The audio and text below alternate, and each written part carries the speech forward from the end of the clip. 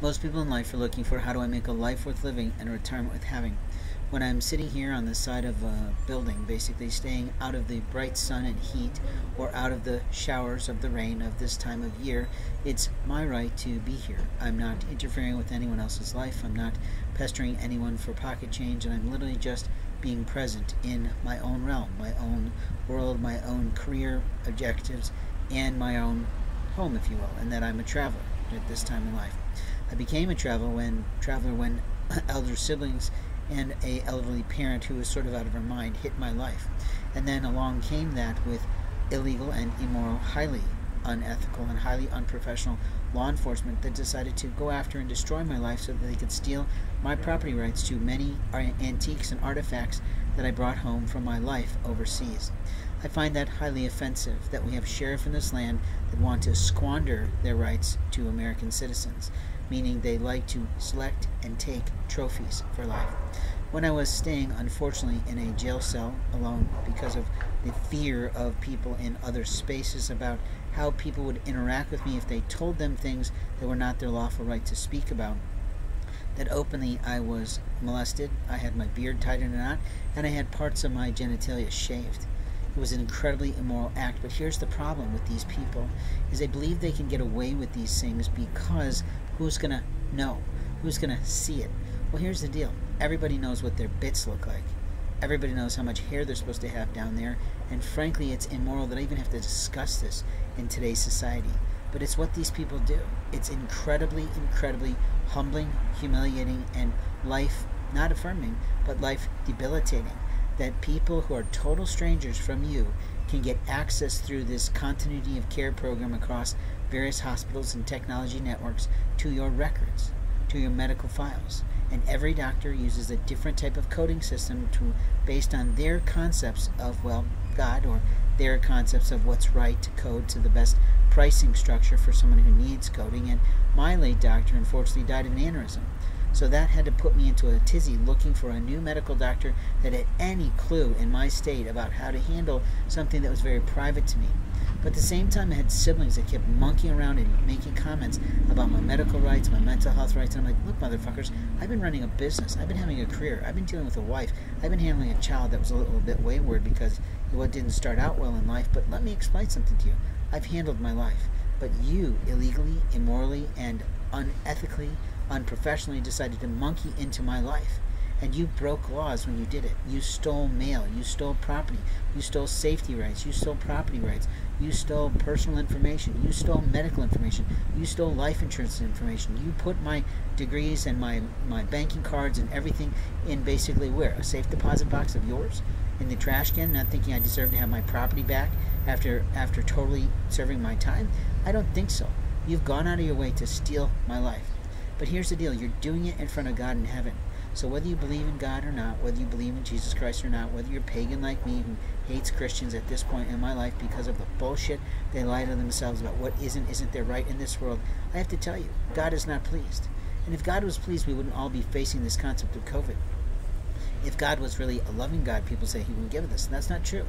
Every millennium, God brings about a disease, a plague, an epidemic to clean house of the illness of people's minds, the illness in people's hearts, and the absolute devoid of God in their souls.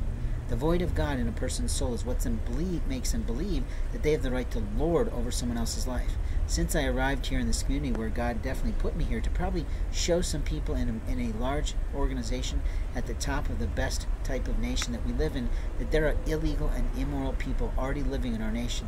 We don't need any more foreign citizens that don't regard our laws. We don't need any more people who are willing to take an income and network but not pay our taxes. We don't need any more people who are willing to gossip and spread things across their social networks that harm people, that create violence, that stir hate. I don't understand why we're taking a trip down memory lane to certain massacres in the past unless we're going to pull ourselves out of it to really promote peace going forward in the land. America is no longer a melting pot. It should have been, it could have been, but it didn't work out that way. We became more of a smorgasbord, and now we can become a little bit more of a selective buffet, where people are really wanting to pick and choose what they do. But here's the deal. As a white person, I don't change who I am based on who I'm talking to. I do sometimes struggle in my mind with, I don't know what to say to this person because I don't have the same socioeconomic or educational level of background. So that sometimes makes me challenged. But I have learned in my life that listening skills are essential, and the gift of listening allows you to hear things. But there's always a bunch of game players who want to say, do you have this? Do you have that? And I look at them going, you're a total stranger to me. It's none of your business if I have a lighter on me. It's none of your business if I have gadget on me. It's none of your business. All these things you're asking about, whether or not this is my computer or not. Of course it is. Why would I have somebody else's computer? Give me a motherfucking break is what I want to say to these people in the black community. But I can't do that because I'm white. And I'm not trying to be racist because my late wife and my late son were Japanese. So I know something about the multicultural, multifaceted, bicultural community and bilingual community of the world. But when I'm talking about my life, I'm talking about my life. But my encouragement to you is to consider your life in relation to not what I'm saying about me, but what it could mean for you. What it means that law enforcement can break the law. They can steal your phone. They can impede your rights to receive telephone calls for your business. They can literally close down your tax ID numbers. Who the hell gave them the right to do that? Then if they can commandeer you, if they can drug you in a cell and they can do things to you, that is an incredible, offensive, sexual assault and attack. In life, we have moments of time to say, this is my body, right? Like it says in the Bible, this is my body. And did Jesus really say, do that in remembrance of him? I don't think so. It's absolutely out of control what people are doing today. That people are thinking that they have the entitlement right to put their hands on your body when you're sleeping at night, or put your hands in your pockets to steal what you've got held in there tight, or literally put their hands in your baggages, in your briefcase to take whatever they like. That is not American culture. That is a devoid, totally devoid of any type of godliness in the world there is today. The Dalai Lama is right about a lot of things, that peace comes about through peace.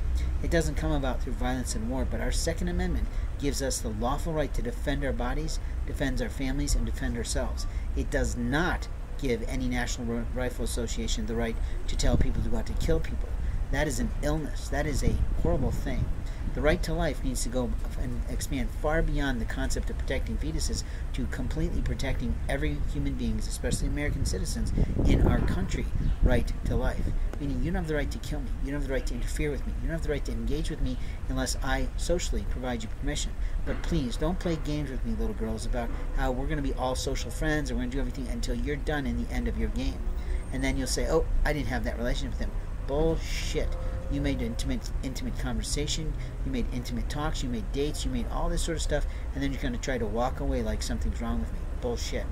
But what I'm talking about is a handful of items. And my handful of items that I talk about, well, I've got a runny nose, and because someone actually stole my Protandim from me, which takes away the drip, the nasal drip that I have, and it takes away the breathing problems that I have, and gives me the ability to have more energy that I need. But in life, there's always some monster who thinks that they own something that you own, and that's not true. This is the reason that I'm totally opposed to this concept of letting in refugees and letting in all these people who've been here illegally and immorally and probably already stealing from us. Because every night I lay myself down and every day I wake up, there's something that I purchased myself or that's been gifted to me that has been stolen from me. And I'm just sitting there thinking, who the hell are these people? What monstrous parents did they have in their life to believe that that could happen to them? Because what, has that been happening to them, so they're going to do it to other people? Or do they have no moral compass at all?